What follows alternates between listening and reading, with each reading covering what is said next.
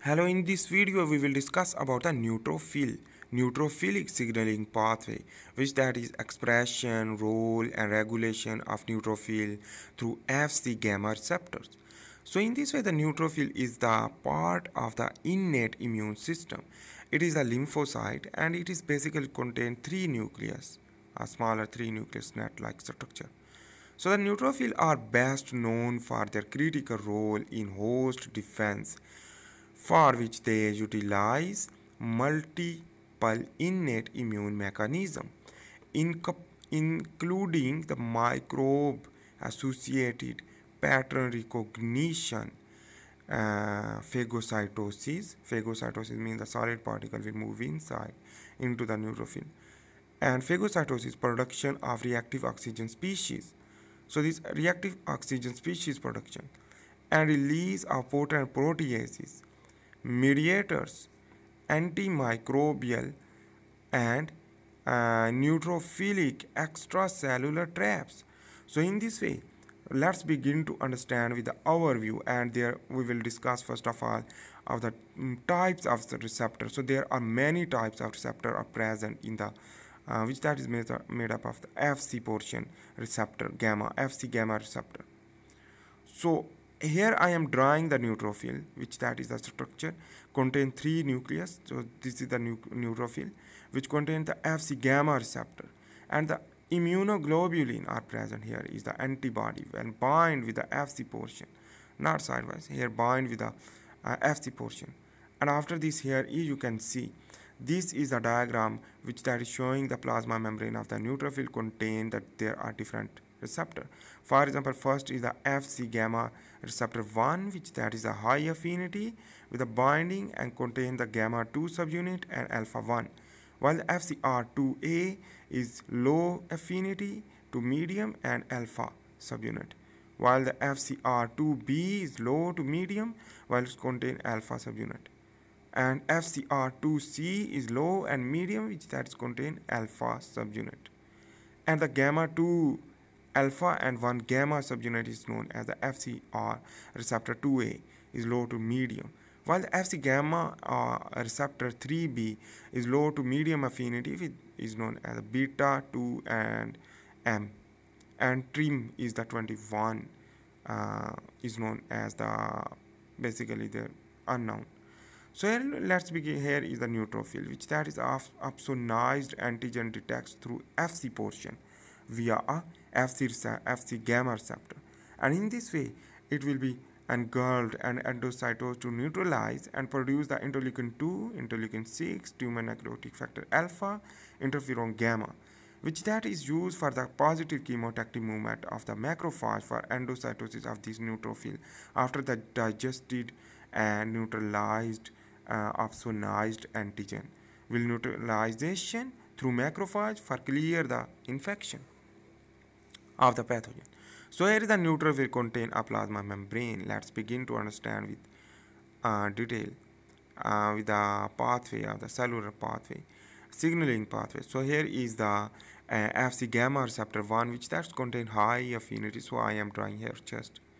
So here is the B memory cell, and here is the plasma cell, which that after the stimulation of the adaptive immune response will collapse the antigen through antibodies known as the opsonization, and this opsonized antigen containing agglutinated antibodies, which that is recognition by Fc portion of the IgG. So this is a major IgG immunoglobulin, and after the Fc gamma receptor 1, which that bind, and after the phosphorylation of the intracellular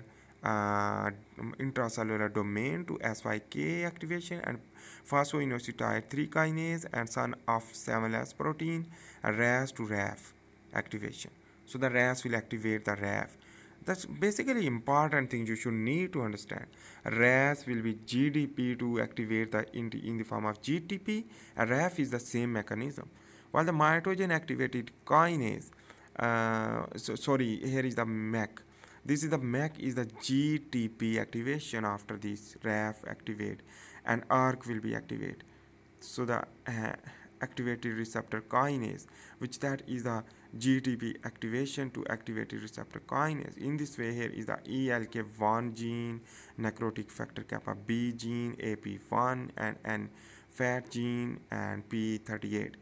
And in this way, these four type of gene will be activated through ERK pathway via phosphorylation to produce interleukin 2, interleukin 6, tumor necrotic factor alpha, interferon gamma.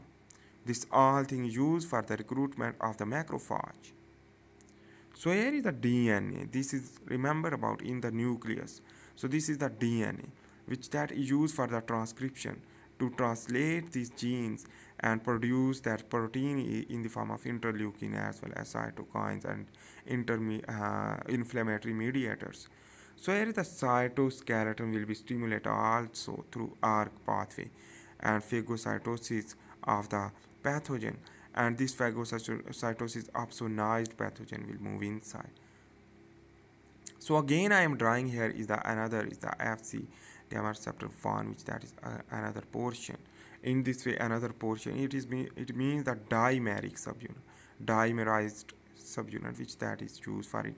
And SYK will be again recruit the dock the phosphoinositide 3 kinase after the phosphorylation to activate the phosphoinositide triphosphate to separate. And here is the BTK is the another protein is also activate, and this PIP3 will be activated through phospholipase C gamma will activate to IP3 pathway, and diacyl glycerol will be separate.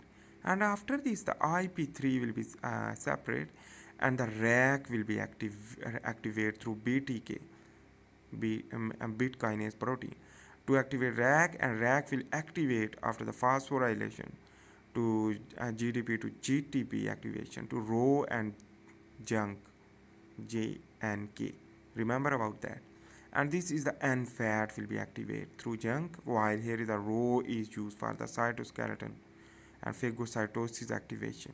In this way, here is the reactive oxygen species will be produced also.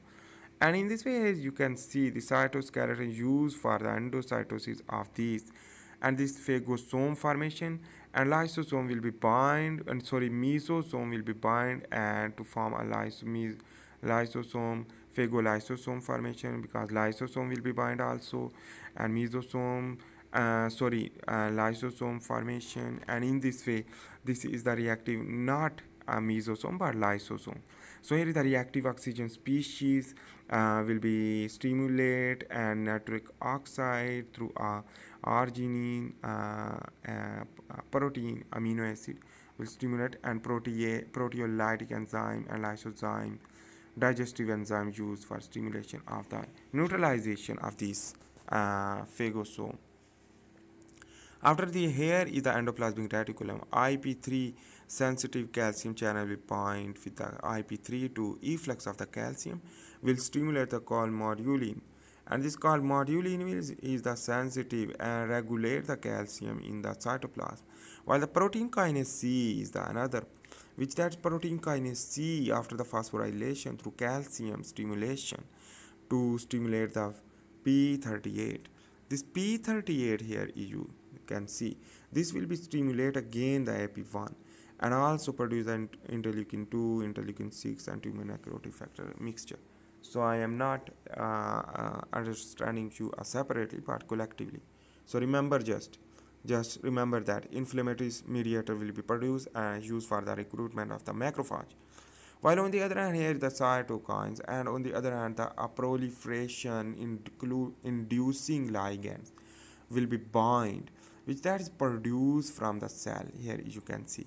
And in this way the April, it is the name you can see and understand with the past memorization, to naive B helper cell will bind to BAF, and this BAF is the B cell activating factor which that is bind and to so this B cell is BAF B cell activating factor which that bind and the proliferation of the B cell also, but it is rare because the blood circulatory system contain only neutrophil not B cell, so that is why. An important thing is that this is the neutrophil a signaling pathway, expression, role, and regulation of neutrophil. I hope you make sense and enjoy this video. Please subscribe my channel and watch another video related to the immunology. So thanks for watching. Bye.